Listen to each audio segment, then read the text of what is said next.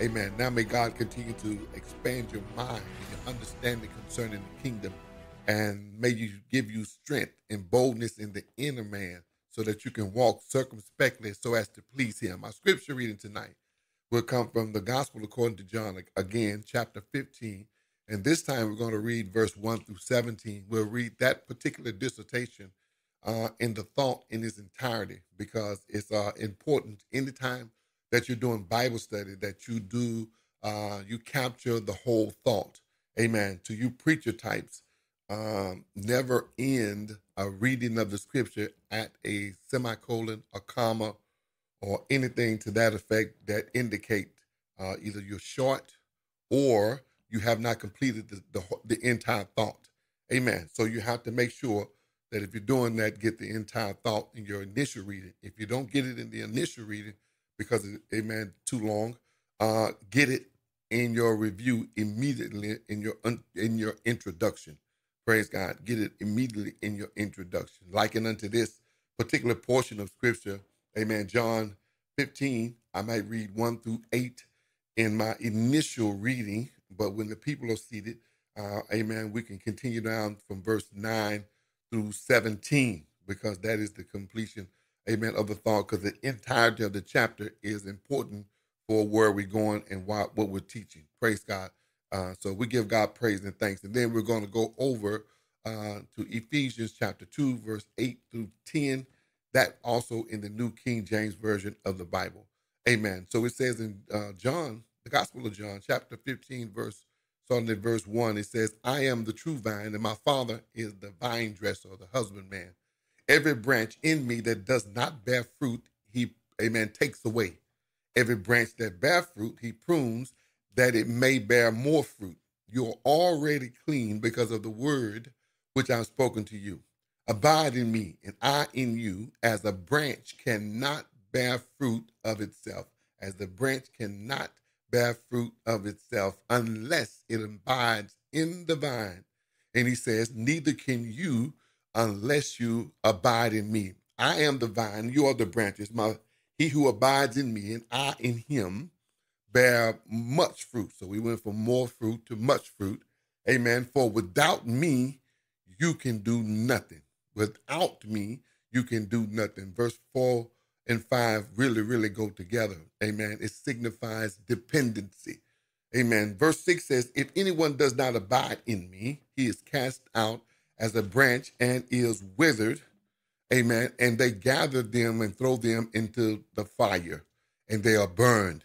He says, if you abide in me and my words abide in you, you will ask, amen, what you desire, and it shall be done for you.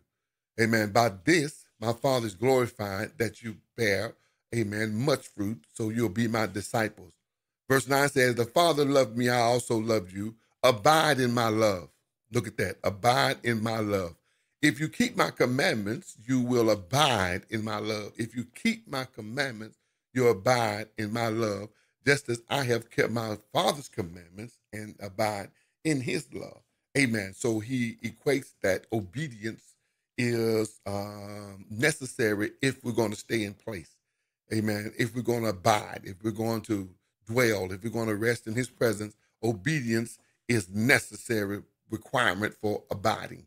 Verse 11 said, these things I have spoken to you, that my joy may remain in you. Amen. And that your joy may be full. This is my commandment, that you love one another as I have loved you. Greater love has no one than this, amen, than to lay down his life for his friends. You are my friends if you do whatever I command you. Verse 15, no longer do I call you servants, for the servant does not know what, amen, his master is doing. But I have called you friends. Thank you, Jesus. For all things that I have heard from my Father, I have made known to you.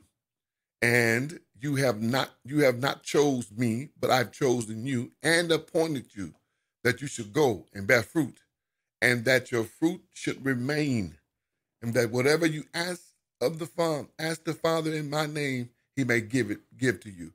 This, amen, these things I commanded you, that you love one another. Praise God.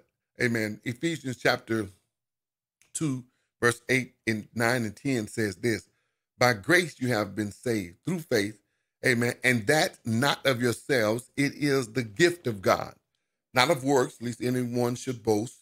Amen. Verse 10 is my main point, is that for we are his workmanship, created in Christ Jesus for good works, which God prepared beforehand that we should walk in him.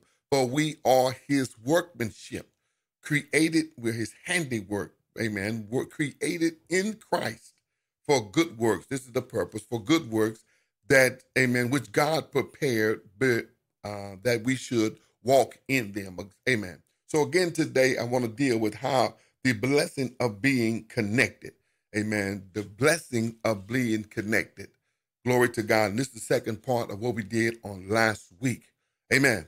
Amen. And I think it's necessary to start out by saying this, that just about every part or aspect, amen, of a healthy, thriving life, amen, of the life of the believer is directly associated, amen, with one's relationship with God in Christ. Amen. The quality thereof or the lack of interest thereof. Amen. My life is directly connected, directly associated, amen, with my relationship with God in Christ. I want to say that again. Amen. Just about every aspect, I should say every aspect of the healthy, thriving relationship. Amen. The believer's healthy, thriving relationship. Amen. It is directly associated, amen, with our relationship.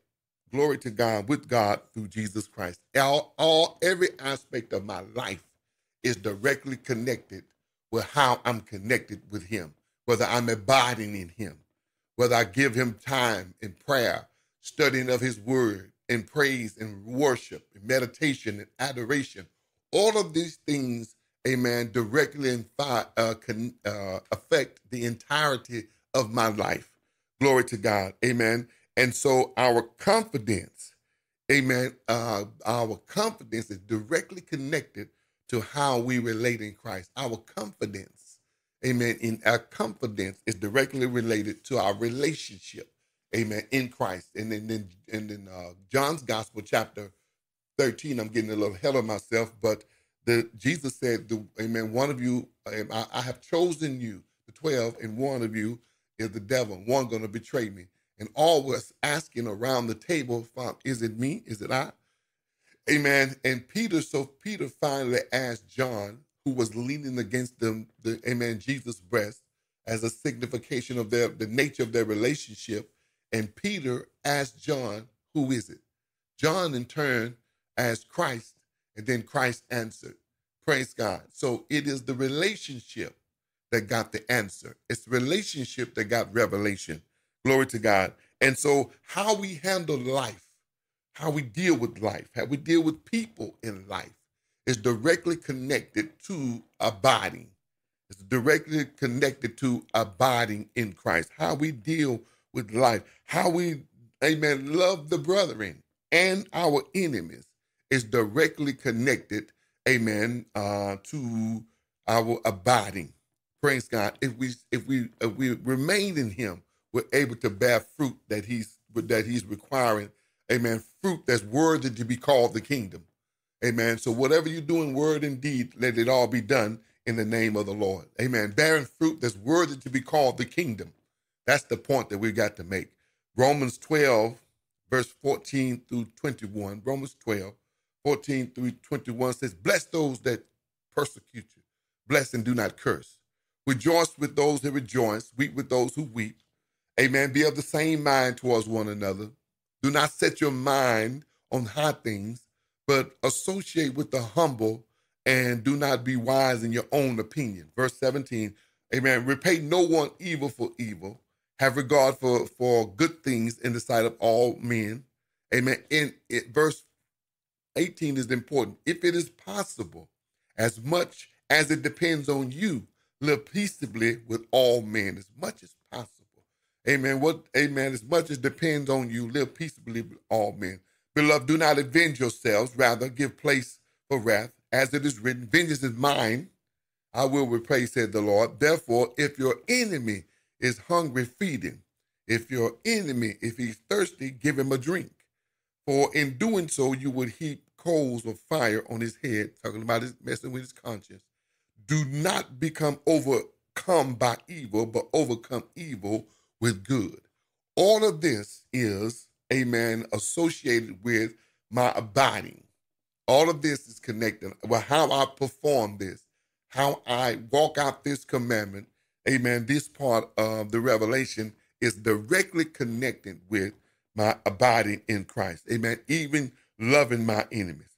Even with loving my enemies. The way that I respond to temptation and the way that, amen, I receive the way of escape and take it is directly connected with whether or not I'm abiding and making it my business, amen, on a daily basis to check my position in Christ. Making my business a daily, amen, on a daily basis, amen, checking my position in Christ. Now, amen, this type of abiding is an indicator, amen, and it is saying that I cannot do what you're asking me to do unless I abide in you. Amen. Jesus said in John 15 that unless you abide in me, the branch can do nothing of itself. Praise God. The branch cannot do anything, praise God, of itself. If you abide in me and I in you, amen, as a branch cannot bear fruit of itself unless it abide in the vine, neither can you unless you abide in me. Glory to God. So this coming and this humbling oneself is, amen, an indicator that I am conscious of the fact that without him, I can do nothing. Amen. I cannot bear fruit. I cannot be acceptable to him and then be disconnected from him. I say again, I cannot be acceptable to him and then as well be, amen, disconnected from him. Glory to God in the highest. And this is our main part that we're going to get out of this. Glory to God. This is our main part. Matthew 5 in this Sermon on the Mount in verse 11 through 12, amen, it says, blessed are you when you're reviled and persecuted and persecute you. Blessed are you when you're reviled and persecute you, amen, and say all kinds of evil against you falsely for my sake. Rejoice and be exceedingly glad, for great is your reward in heaven, for so they persecuted the prophets who were before you. Amen. Reviling and persecuting and false witnesses against believers for the sake of Christ is an indicator, praise God, what I call a demonic compliment, that the Spirit of God in the glory rests upon you. Amen. Amen. It's an indicator that the Spirit of God, the Spirit of glory rests upon you. Glory to God. And as they persecuted the prophets that were before us, so they persecute us. Amen. And so this is an indicator of the depth of your connection. This is an indicator of the depth of your connection. Praise the Lord. I want to say this, and this is important, amen, is that, and this is your homework assignment, I guess you could say, when you look at the Gospel of John, chapter 13, all the way through the end of 18, is one long training, amen, and in it is all of the concentrated teaching about the coming, the activity in the person of the Holy Spirit. Amen. In that is the single most concentrated place where Jesus teaches about, amen, the coming, the activity, amen, the person of the Holy Spirit when he comes. When he comes, this is how things are going to be. When he comes, he's going to lead and guide you into all truth. Praise God. So from chapter 13, from when they began to partake of the Lord's Supper, all the way through chapter 18, when at the end of 18, he says, rise, let us be going from here. Praise God, where he's about to be betrayed and handed over. Amen. This is in one day, less than one day. Amen. And so this is some concentrated teaching that we do good, amen, to really study and apply to our life, because this is the last night. This is the last day that Jesus, amen, before he will be handed over, before he's to be crucified and put to death, before this is the last time he can talk to them, amen, as a rabbi. Praise God. The last time, in a lengthy time, he could talk to them. And amen, he's trying to get in the most important parts. Not the most important, but this is the things that is necessary for your going forward from here on out. And one of the necessities for that is your abiding and your understanding the person and the ministry of the Holy Spirit. Amen. This is the necessary for you, the person, amen, the abiding strength of the Holy Spirit. And this is where we're going to be going in our Bible study. So I want you to go back. I want you to start reading again and study that again, because it's necessary for us so that we become stable. Amen. I got to say this and I'm done for tonight. One of the indicators that I'm abiding is my level of stability. One of the indicators that I'm abiding is my stability. My soul is anchored in the Lord. Life happens, but how I respond to life and how the storms of life affect me is, amen, is an indicator how deep I am. My soul is anchored in the Lord. Amen. I may go up and down and a little side to side, but when it's all said and done, if you check my longitude and latitude, I'm in the same place. Glory to God. I'm in the same place. Why? Because he holds me in the palm of his hand. He's the keeper. And without him, I can do nothing. Without him, I can do nothing. And so this is necessary for us. And this is our place where we're going to be, amen, for the next couple of weeks. Amen. And somewhere around this, not necessarily all the same scriptures. Praise God. It's to us that we get this and walk in this. Glory to God. And so my time is up. We got so many things we have to continue to do tonight. But I want you to, amen, study. I want you to take your time. Love studying. Love the word. His will is in his word. Look forward to, anticipate time in the word of God. Always pray, ask the Lord for understanding, for clarity, for insight, for revelation, so that you can walk circumspectly and walk in his will, amen, and walk strong in your identity in Christ. Praise the name of the Lord. Father, we thank you and we magnify you. We adore you. You alone are God. You are healer, deliverer. You are a strong tower where the righteous run in. We are safe in you, my shepherd. And because you are, I shall not want. My banner. And because of that, Father God, every battle we come into, every battle, Father God, we fly up under your banner. We fly up under your banner. And we're united and connected with you. Therefore, we win.